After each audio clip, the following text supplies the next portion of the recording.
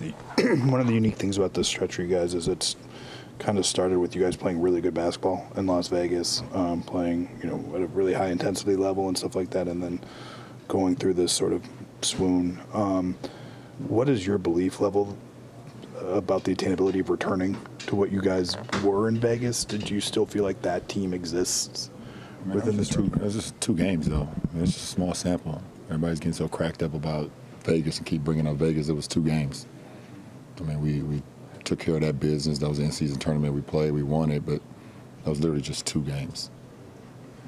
Were the cracks, were the problems that have presented themselves over the last 13 games, were they showing, do you think, prior to this stretch?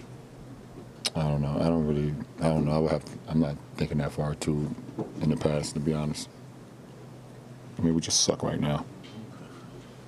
And so, as one of the leaders who's done this for a while, how do you try to help this team get out of this rut? What does LeBron James do?